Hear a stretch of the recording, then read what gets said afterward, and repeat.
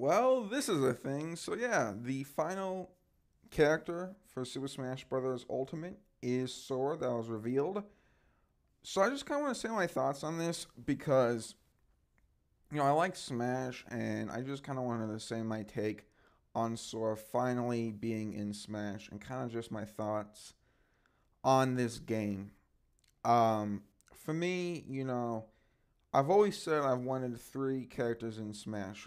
Going into Smash 4, even on the Wii U's, Bowser Jr., Pac-Man, Banjo-Kazooie, and we've gotten all three of them, and I'm super happy. And I feel like that in Smash Ultimate, we've had some exciting fighters. We had Banjo-Kazooie in there, and there are others, and it was very neat to see. People like Simon. I like Sephiroth. Um, the guy from Tekken, the name I can never pronounce. It was very exciting, but I feel like there was also a lot of misses. Byleth and some of the other DLC characters for the Smash Brothers games as of late have been not as hype.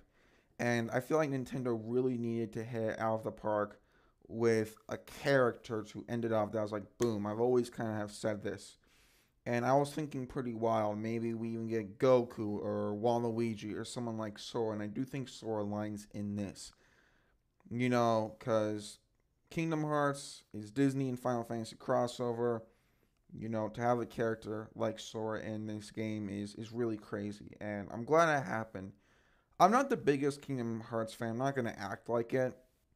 I'm excited for my friends like Keem, Flaming Kong. If y'all are watching, I know y'all love Kingdom Hearts, and I'm probably very excited. But I think Sora in the game is really neat. It adds, I think, of a taste of the RPGs, and RPGs are very popular. I know we have like 20 Fire Emblem characters in the game, but I think someone like Sora, Kingdom Hearts, there's a lot of huge fans, and I think it really fits well into the game of Smash. The theming fits.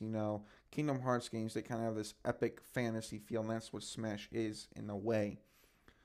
His moveset looks really neat. He looks very creative in the way they're taking his moves from the game and putting them into Smash, but still keeping some things the same. I think with Smash DLC, we've seen people like Terry, Steve, just characters who have been very different than the rest of the fundamental characters in Smash.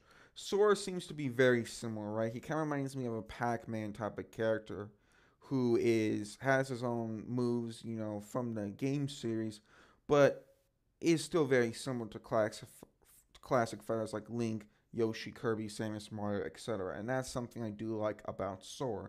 The stage they showed off really cool. I know nothing about it, but this is just really neat. It is kind of bittersweet because this has been the last character for Smash, and I'm very happy. I don't want more. Yes, Crash and Spyro would have been neat, I'm not gonna lie, but I feel like Sora is just happy. I wanted a third party character, and I'm very pleased with Sora in the game. And this Smash thing has been crazy, right? Really, the past two Smash games have been intense. Smash 4, you have Mega Man, Pac Man, Rosalina, Greninja, Villager, all these new characters. And then Ultimate, you have the previously existing characters plus stuff, teaming up with, Microsoft to get Steve and Banjo Kazooie and Sony to get Sora and Sephiroth. It's just been insane. Capcom with Mega Man, Pac Man. It's really unique. Also, Ryu from Street Fighter, I want to put in there for Capcom. And I just want to say thank you to Mr. Sakurai for his endless amount of work. And part of me feels that this might be the last Smash game we get for another 5 years or so. I know you might be saying, Tanner, that's crazy, but we haven't, when did Mario Kart 8 come out? The Deluxe for the Switch, like 2018, 17. With big games like this, Nintendo usually likes to kind of take their time with it. And it wouldn't shock me if this is the last Smash game we get developed by Sakurai himself. He has worked so hard for the past two games, and if he retires in a sense, it wouldn't shock me, and I think he deserves it.